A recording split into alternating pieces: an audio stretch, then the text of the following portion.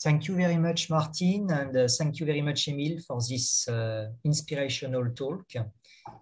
And Martin, for sharing so well this first MetaMAT webinar of the day. So now we have some kind of a musical interlude. By that, I would say that we will have a roundup table on the future of metamaterials. So we would like to focus perhaps on acoustic, thermal, and mechanical metamaterials, but people are really welcome also to propose some future of metamaterials in electromagnetism. We are really open-minded. So please come forward with any suggestion you might have on new challenges, space-time metamaterials, or scaling up, scaling down structures. So, or on the mathematical side of things as well, if people see some great challenges to take. Perhaps, Emil, you have an idea of what might be the future? I was thinking of a new forum for our idea. I was thinking that is there a journal dedicated to metamaterials and metastructures? And I was thinking, how if we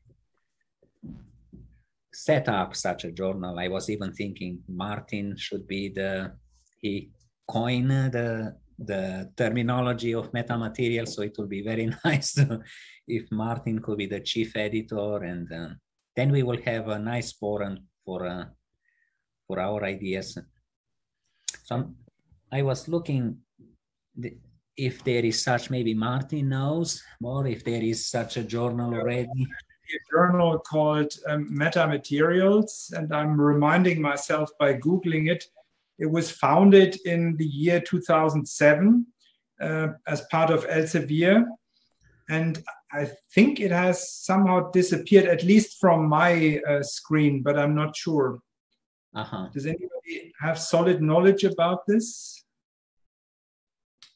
I remember that I reviewed some articles for it. I did not publish there, but I was a referee once or twice for this journal MetaMaterials, but long time ago.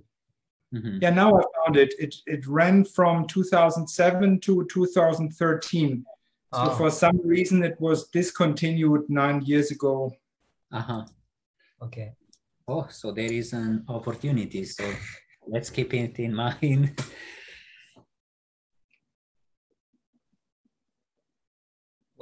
What is your take on that, Martin? Well,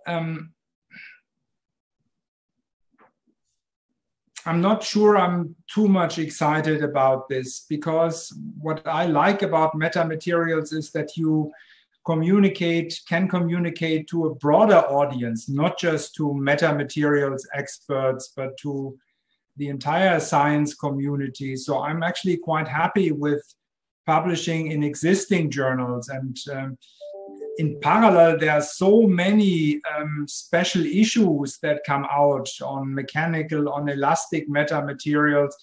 Actually, I think it's getting almost too many of these special issues out there. So I'm not sure there is really a need for a dedicated journal on metamaterials. And according to you, Martin, what would be a great challenge? I mean, if there is something that looks promising and really hard to achieve.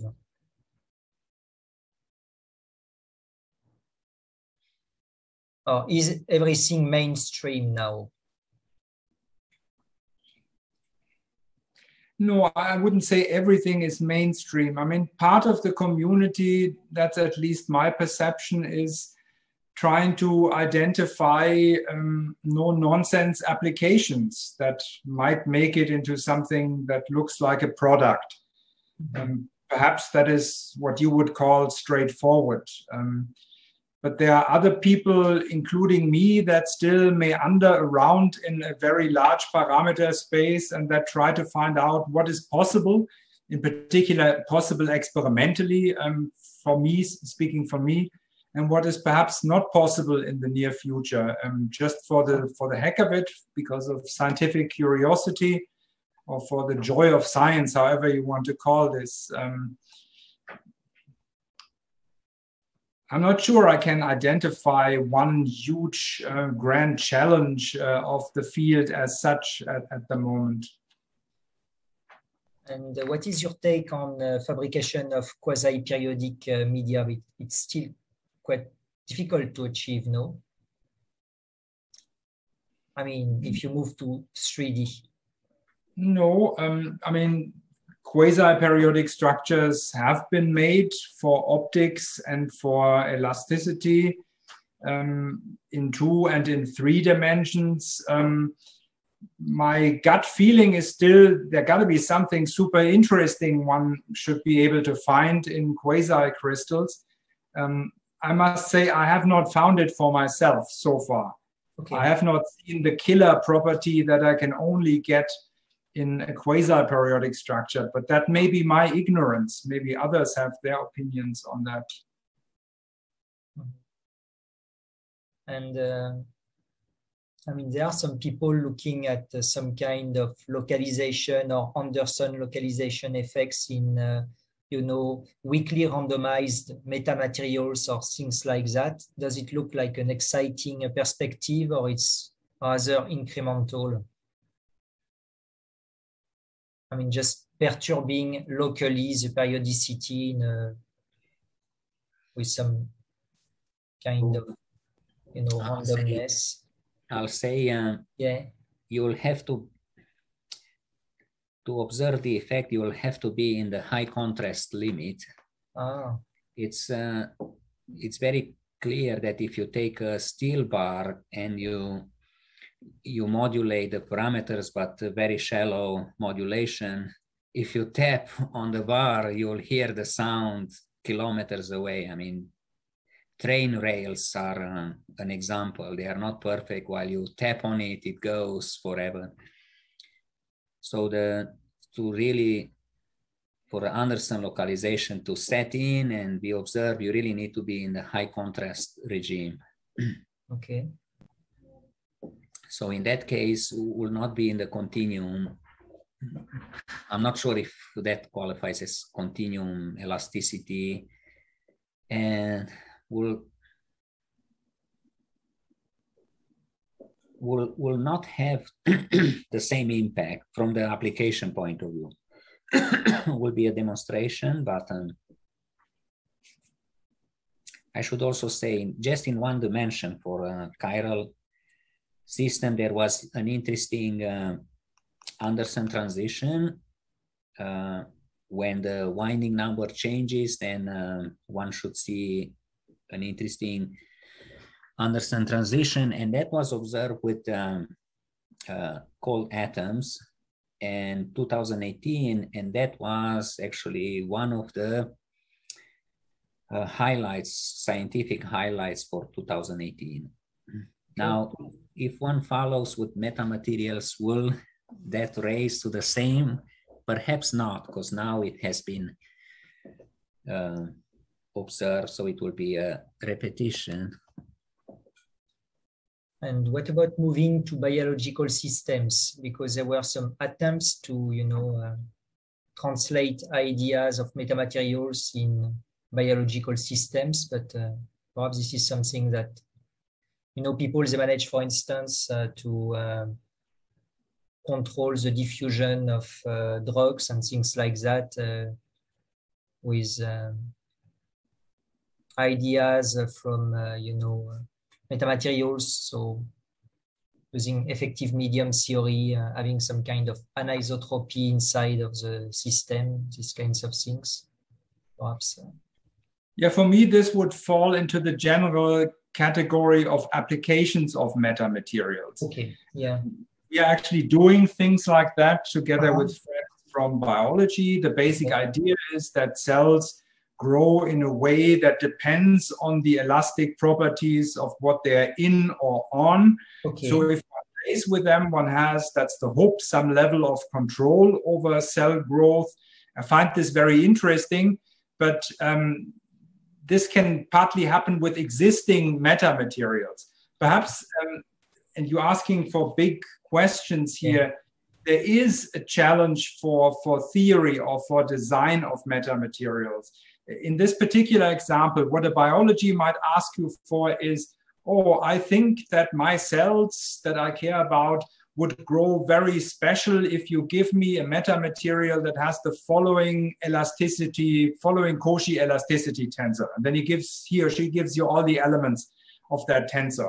And then I at least would not be in a position to come up with a structure that gives you these effective properties. And I think this inverse problem is generally not solved. It's solved in many examples and one has some intuition, but to my knowledge, there's no systematic way to get from wanted properties, wanted effective properties to microstructure. And I think this, at some point, this will become important. Mm-hmm, mm-hmm. And can you remind people a bit again, your ideas, generic ideas about having 3 or 4 building blocks of a metamaterial and trying to come up with any kind of effective properties just with some elementary cells, but as few as possible. So by analogy of these 3, colors for printers. Some kind of cartridges, but for metamaterial building block. Yeah, at the moment, this is a vague dream. We are trying to get ourselves up to speed, something much more simple. We are looking into binary metamaterials where you have only 2 constituents. Could be nothing, an air void and some elastic material. You discretize, say, a unit cell either in 2 or 3 dimensions in how many pixels or voxels as you want. And you ask for the pixel or voxel distribution that gives you a certain elasticity tensor. We are going there by means of machine learning, but so far with, not complete success. Let me put it like that. Okay. So it's really the preliminary stage. Yeah. So perhaps that's a big challenge, and Martin, perhaps that's a... But it's a very interesting take in modeling these classical dynamical models of liquids and other substances. They use these very interesting models, the sticky balls. So it's a ball which is colored and it has sticky parts, and color to color they attract, different colors repel. Mm-hmm. And that exactly gives you sort of the right building blocks, which could give you quick assembly. It's a mystery for me how one will generate such sticky balls, and how will one assemble them in a desired. But it's something which fascinated me for some time.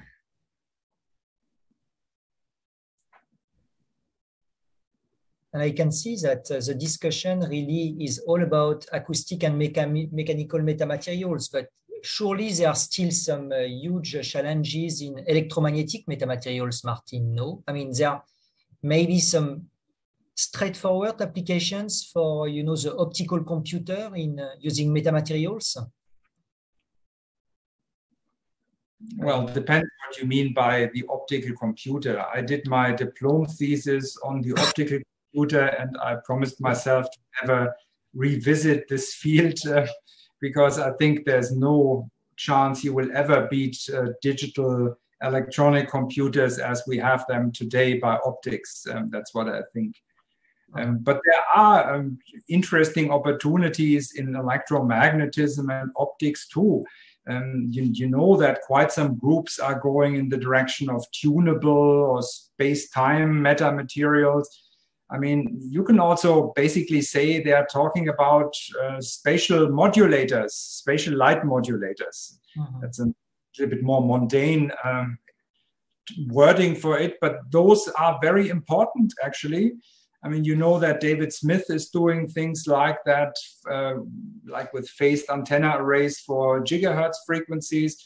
but there are many really interesting optical applications, beam steering, if you had the possibility to spatially modulate in a decent manner the optical properties by some artificial structure that, if you like, you can call a metamaterial. That's definitely very, very useful, but I know that many groups have spent much effort and with mediocre success so far. There are, of course, modulators like liquid crystal modulators out there, but beating them in terms of whatever speed, bandwidth, etc., is not so easy. Mm-hmm. It would be important. I absolutely agree with that. Okay, and going to the other part of, the spectrum, if you just look at, so we were in hundreds of terahertz. Now, if we look at the Hertz regime, so you can think of controlling these low frequency waves, such as ocean waves, earthquakes, and there. I mean, we don't have this challenge anymore of the nanotechnology, but we just need to, be able to, well, fabricate these things on a very large scale. And there have been, for instance, some European projects funded within which people try to harvest energy. So there is, for instance, I think this European project Bohem, where they try to somehow use bioinspiration to harvest elastic energy, and they try to do this on a large scale. So perhaps it's also interesting, perhaps, to look at this part of the spectrum, because after all, a metamaterial is something that you can describe with effective medium theory, isn't it? So if you have super long wavelengths, if you can think of your, even your CT as some kind of effective medium, then you can achieve some interesting phenomena. So, energy harvesting is certainly will become very important. In fact, already energy harvesting, it's the terminology, it's all over the place. I don't think it was like this 5 years ago, but now, and many models that I've seen involve some nonlinear effects. Mm-hmm. And that's one side which I will love to learn more, how to investigate nonlinear effects. And in fact, everything starts from experiment. And I am curious, how can we generate some control experiments where we can rationalize a little bit these nonlinearities. For example, I was thinking something that I could quickly, for example, generate a pendulum. A pendulum has a magnet at the bottom, and then at the bottom, so the pendulum comes down, and on the bottom I put two attractive magnets. Therefore, the pendulum can oscillate around one magnet and around magnet. Now make an array of them. You can quickly generate domain walls. So all the pendulum oscillate along this minimum, while all of a sudden I switch and they oscillate in the other minimum. And now, depending on how strong I couple the pendulum this way, I can actually create dispersion for these domain walls. Now, how do they will behave? And so clearly, if a wave comes this way, it can push the domain wall in one way and somehow harvest the energy in quantized bits. But it's kind of nonlinear effects. Nonlinear. I think this is a little bit missing in the metamaterial research. control. So I know there are these nonlinearities which happens very fast. One system through a phase change, have this quick phase change, and however that happens way too fast to actually take data and investigate what happens. What happens when two domains come together? Will they collapse, flip each other, or they will move back? There are so many things to learn. We can do modeling, but it's much more interesting when we see them happening in real systems. So something that has been a little bit studied by notably by people in Rome, by Vincent Tournat, and also at Harvard by Katia Bertoldi, are this kind of solitary waves in mechanical metamaterials, and it's quite funny. So effectively, it's nonlinear elasticity, and they generate some.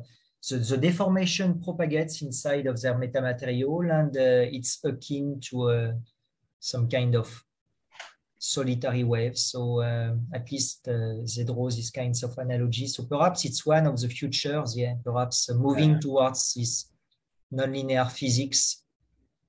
And also, obviously, going back to the large scale, whenever you have, for instance, some earthquake wave propagating, it's always in, viscoelastic medium or granular medium. So there is always some nonlinearity involved, and all the models that have been proposed, much of the models that have been proposed so far are just some linear approximations.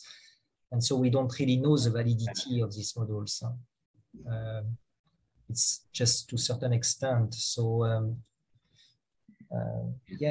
effectively, this energy harvesting is, I think, it's not just a political game. I think it can bring some really fascinating academic problems. Yes. So there is making materials better, stronger, more durable, energy harvesting, and then sensing, and let's say some form of information processing. Yeah. This could be interesting directions in metamaterial. For the later, for sensing and some forms of processing, one will have to have control over the phases of.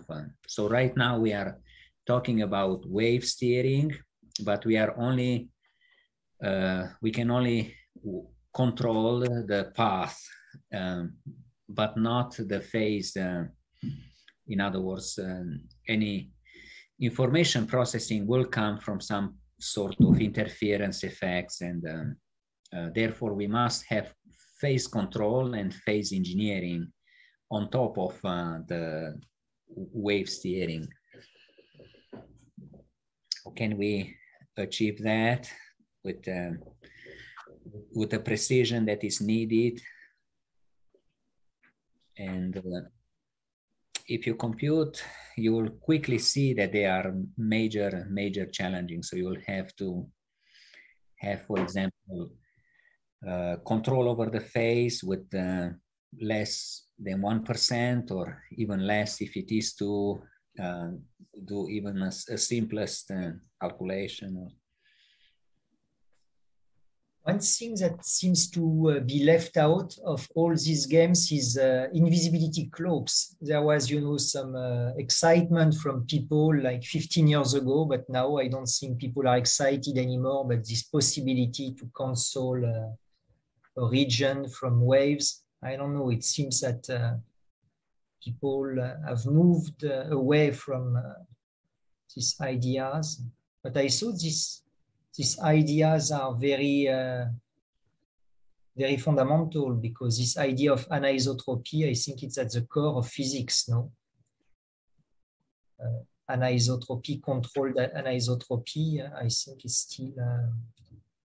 And you had some kind of crazy ideas with people of the group of Alan Greenleaf envisioning this kind of wormhole, electromagnetic wormhole, that would allow to move from one region of space to another, and if it's a space-time wormhole, perhaps moving from one region of space to another almost well, immediately, instantaneously.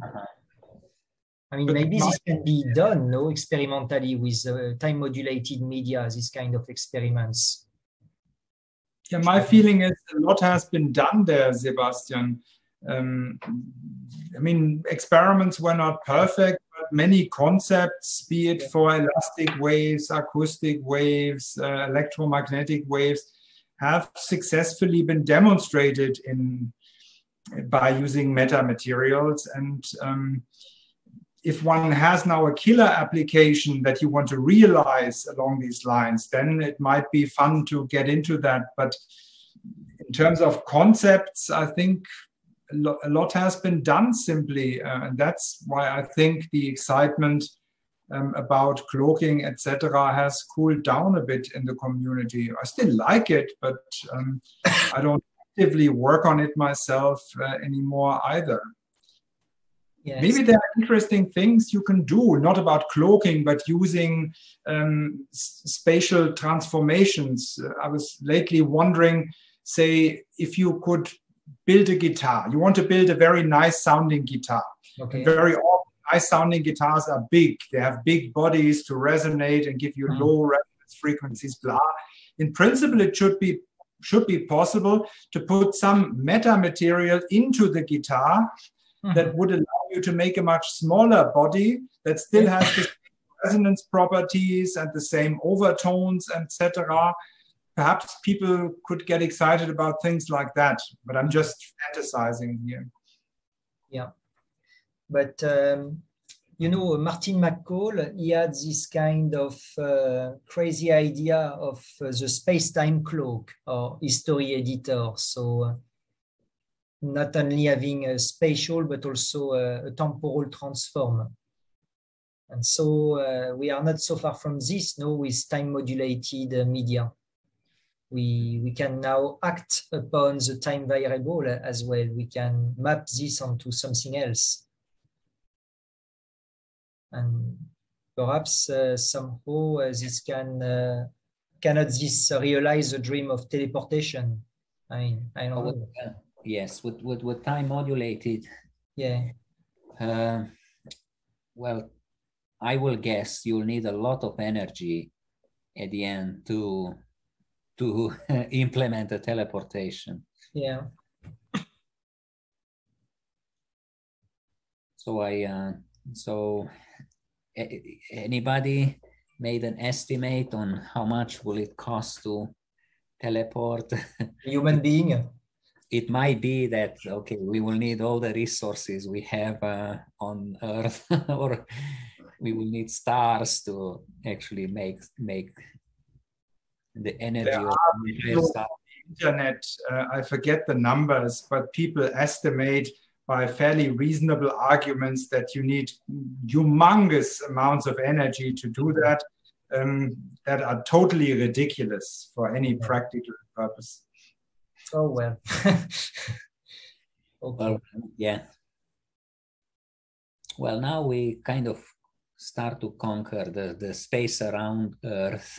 And so this is the first space revolution. And I guess the second revolution will come where, so now we could prepare for the second revolution where we can conquer the space around our sun and build structures and around our sun. But surely metamaterials can have some interesting applications for this. You were mentioning conquering, you know, for instance, all these satellites that will be in different orbits, you know, maybe in order to be able to focus a beam on a given satellite and follow some satellite, and maybe we need the technology of metamaterials to be super accurate. Maybe for telecommunications. Yeah, and speaking of space reminds me of gravitational waves, and I recently read that there are ongoing projects by people working on gravitational wave detectors to use metamaterials to reduce the impact of all kinds of noise sources onto the mirrors in gravitational wave detectors. But you published something along these lines as well, Martin, didn't you? Oh, that's a different story. That's a different story. There's stuff going on just for noise reduction, that you don't couple external noise to the mirrors that serve as the end mirrors in the gravitational interferometer. Sounds quite reasonable to me. I would say from a metamaterials viewpoint, speaking about huge concepts like cloaking and blah, this is a fairly simple task, but still it's interesting, I think, to pursue that. I'm not doing that. But so I think the paper you published was about having some kind of mechanical metamaterials that would allow you to measure the gravitational waves, wasn't it? Yes, I mean, the basic idea was to not measure it by an interferometer, but convert the gravitational strain by a chiral structure into a twist, and then measure angles instead of measuring interference of light. It was a crazy idea. The numbers don't look so bad, but it was not at all well appreciated by the community of gravitational wave people. So can you tell us the sizes? How long will such structure need to be? Will it be the same scale? Archive server wouldn't be so big. It's not a kilometer-long structure. We're rather talking order 1 meter or so. It would be much more compact because it's not based on interference of light, where you always want long cavities to accumulate the strain and get some significant length change. It's not based on that at all. It's based on angle changes. So those things would be much, much smaller. But I mean, admittedly, you would need some crazy material parameters to get the resonance frequencies up. You would have to build something ideally out of diamond, a huge diamond structure. So it's a little crazy. But can you say, for example, this difficulty on detecting long wave waves? I will guess the same idea could work. Like a long wave. You mean tsunami, for instance? Signal in water or air. Yeah. I would say this could be a sensor which could detect. Yeah. Earthquakes, tsunamis, things like that. Yes. Yeah. Totally agreed. Yeah. Because for this type of phenomena, we don't have really sensors which act properly. And it's down to Earth applications. I mean, this can save, potentially saves thousands of lives. Yeah. So maybe, Martin, if you take your structure and it let it be stretchable by the wave passing through the medium. Yeah. I'm not sure about that. There are actually efforts in the geophysics community to use optical fibers in the ground and interference of light to which the strain field couples by locally changing the length of an optical fiber. And it's actually quite interesting. It has been shown even that this is not only a detector of normal strain, normal elastic strain in the Earth. You can even use it as a distributed sensor. So you, so to speak, have an array of sensors by having that. You can spatially resolve the elastic wave. And it seems to be quite sensitive. And to me, this sounds like a much more sensible thing to do than putting huge arrays of these seismic detectors onto the surface. But people are working on that, but that has nothing to do with metamaterials. This is just smart usage of interference of light in optical fibers.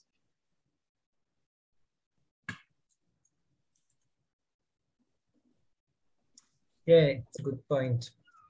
I think actually Stéphane Brûlé, he was with us at some point. He is taking part in a project in France with this optical fiber. I mean, it's a network of optical fibers, and it's a pilot project where they monitor, earthquake activity using this network of optical fibers. And I think they actually, it's in the region of Lyon, the city of Lyon, and I think they are using an existing network of optical fibers that's the trick. And yes, they are doing it for real. It's a pilot project, so I'm not sure this will be implemented on the large scale, but they are looking into it. And yeah, so. But personally, I mean, I'm not expert at all in gravitational waves, but I found your idea of scaling down, these large interferometers quite fascinating, because, okay, you say you need a huge diamond, but the cost anyway of this, interferometers is huge as well. So if you compare cost to cost, perhaps it's not ridiculous at all. And also having something which you can fit in a lab rather than, taking a few kilometers of land. Yes, and schools and universities could afford an instrument like that in the campus. I call this democratizing the science. Yeah. Yes, okay. But this idea was never worked out, perhaps in sufficient detail by us. And look, the reactions we got from probably people who are in the LIGO or Virgo. Ah, okay. Not friendly. This are amount for sure. Yeah. Review reports I've ever gotten in my life. Well, you're essentially telling them, look, guys, we have a much simpler, much more compact, they might. Yeah. All right, so anyway, so that was a very nice discussion. Thank you so much, guys. I think now we well deserve a coffee break. Yes. And so at 5 p.m. London time, so 6 p.m. Paris and KIT time, we will have this great talk by Oliver, which I think will be really amusing. And okay, if you can still join, that would be fantastic. And okay, see you soon then. Bye. Okay. See you then. Bye-bye. Bye. Noel. Bye-bye.